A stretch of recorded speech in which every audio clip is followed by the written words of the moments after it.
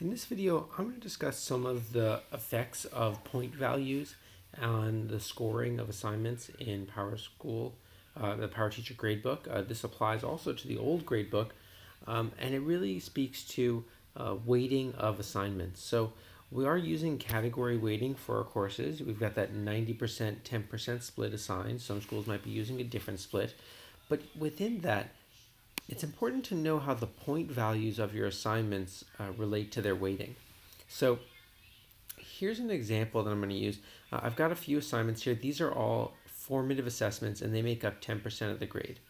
Now over here I've got my two summative assessments. Those make up 90% of my grade, and you can see how having very good scores in those summative assessments leads to a very good score overall for the trimester. Okay. And these, if I shift these around a bit, let's say I give the student a 1 instead of a 9, you'll see that affects the score a little bit. But because those formative assessments are only 10% of the grade, they're not going to affect it that much.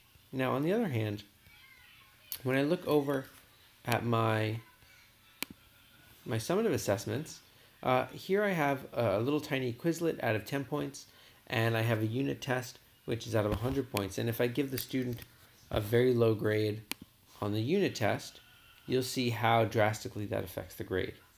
Okay, but I want to show you something else, which is that let's switch this one back. Let's put it back at 100. And I want to show you this Quizlet, which is out of 10 points. If I drop that score, it has a much smaller effect on the grade. And I want to show you why that is. So let's put that back at 10. And what you're going to see here is this number is very important. So this is an assignment that's got 10 points on it, and this assignment has 100 points. We can see that when we go to edit the assignment. The score entry points is 100. For the other assignment, the score entry points is 10. Now, a lot of teachers will think about how they want to use these points values based on how many questions there are on the assignment. So they'll say, oh, well, let's say I've got another assignment. Let's create a new one. Actually, you know what I'm going to do? I'm going to start by copying my little Quizlet here. So let's call this Quizlet 2, and we'll make it due. We'll make it due in a couple of days from now so that it's easy to track. And we're going to score this out of points. And let's say that we're going to score it out of 17 points because we have 17 questions on this test. When I save it, we can take a look at that in context with the others. Let's show our most recent scores. So if the student gets a pretty good grade on this, they're going to do pretty well. Let's give them, let's reduce this, and let's give them just a 1, a really low score on this one. So that affects the grade. This student is still doing pretty well. But I want you to see this. Look at what happens if I give this score a 1. That doesn't affect the grade quite as much. Okay, so we go from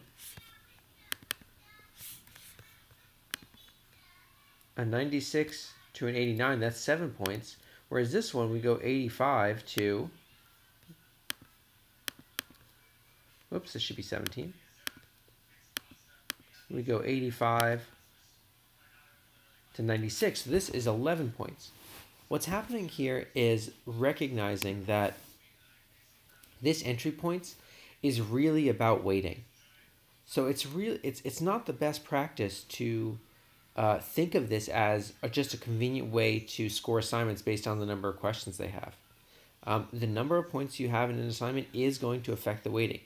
And we can see that either by 17 versus 10, or in the more extreme example of a 10-point quiz versus a 100-point test. Okay, this test is worth a lot more than either of these two assignments. And that's probably the way it should be.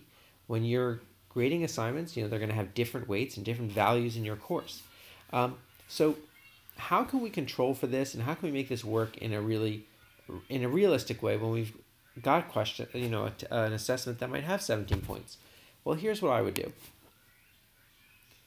If this is a Quizlet and all my Quizlets are about the same value, I would probably make this worth 10 points. But what I would do here is I would score it by percent. And what this is going to allow me to do, I'm going to adjust some scores. What this is going to allow me to do, if I pull up my calculator here,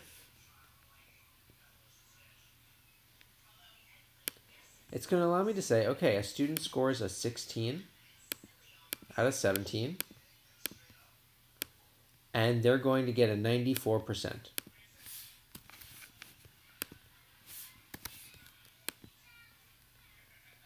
Now I'm keeping this Quizlet and this Quizlet equivalent because of the number of points. See, it's still got 10 points, and it's still got 10 points.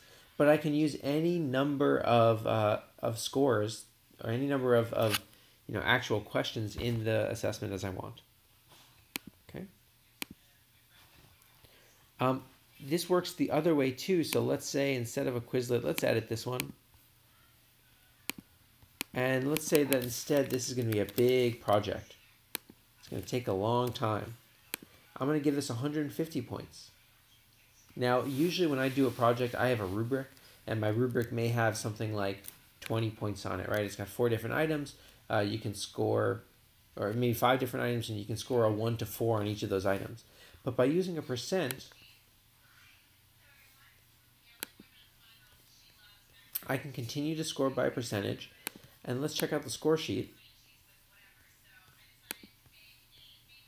See, now that 100% is not looking, sorry, the 100% is working for me. But again, this is going to be a pretty important assignment, even compared to my test. If I drop that score way down, it's going to affect the grade quite a bit because it's worth 1.5 times as much as that test. So it's important when you're creating assignments to understand how that weighting works.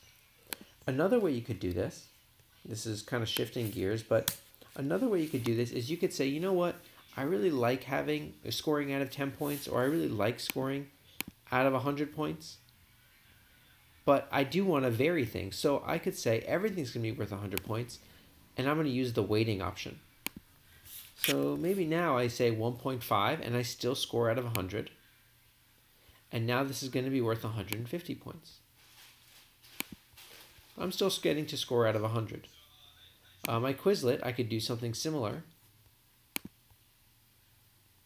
I can say that we're going to score it out of 100, but I'm going to give it a weight of 1/10, 0.1, so that it's actually worth 10 points.